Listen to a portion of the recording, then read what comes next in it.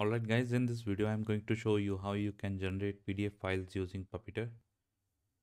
So for this example, we will be opening a new browser and we will create a new page using browser.newPage API, and we will navigate to Stack Overflow questions tag Puppeteer. So this is the target page that we will be using to print the PDF files. And to print the PDF files, we can simply say await page.pdf. And in this we need to pass the option. We need to specify the path. So for the path we are going to say Puppeteer Stack Overflow.pdf. We can save it and open the terminal to test our script. We will type nodejs.js, and as you can see, it is running behind the scenes because we are using the headless browser to generate the PDF. So let's open the Explorer, and in the Explorer we can see it created the file.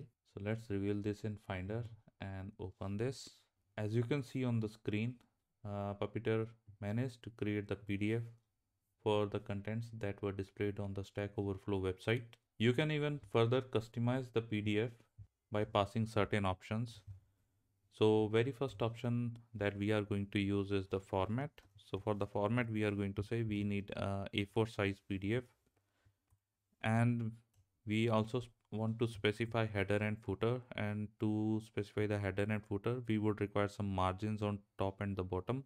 So we will say margin, and in margin it takes an object of top, we will say 100 pixel, and in on the bottom we are again going to have a margin of 100 pixels.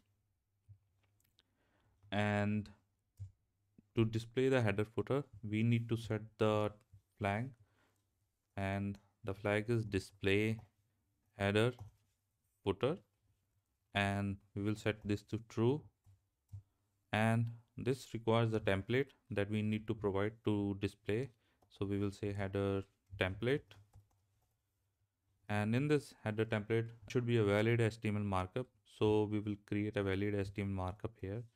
So we will say P, in the paragraph we are going to use a span, and this span can have a class name of page number.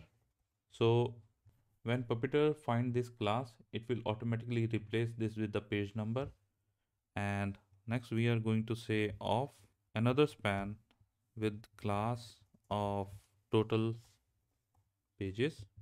So when this Puppeteer encounter this span tag, it will replace it with total pages. So it will look like something like 1 of 5, something like this, when the PDF is printed. So to display this text, we are going to style the paragraph element. So we will say style equal to font size of 10 pixels. And to display everything in center of the header area, we will say margin 0 auto, which means that we don't want a top and bottom margin. However, from left and right, we want to center the text. So we had a typo here. We will just correct this. This should be margin, not margin. So let's give it a try. Type node index.js, and this will run the Puppeteer on the background, and the PDF is generated. Let's open the PDF, and if we see now, on the top you can see page 1 of 4, and on the footer it is by default displaying the URL of the current page, and on the next page we can see page 2 of 4. And that is how guys you can use Puppeteer to generate the PDF by passing the custom options. If you want to look at the other custom options that are available, you can look at the Puppeteer API. I will put this link in the descriptions, where you can find further options to scale the PDF, or to print the background, to print the PDF in landscape mode, or you can further format the PDF based on your requirements. If you enjoyed this video, please smash that like button. Make sure you subscribe to my channel and turn on the bell notifications to get the latest updates whenever I post a new video. See you in next one.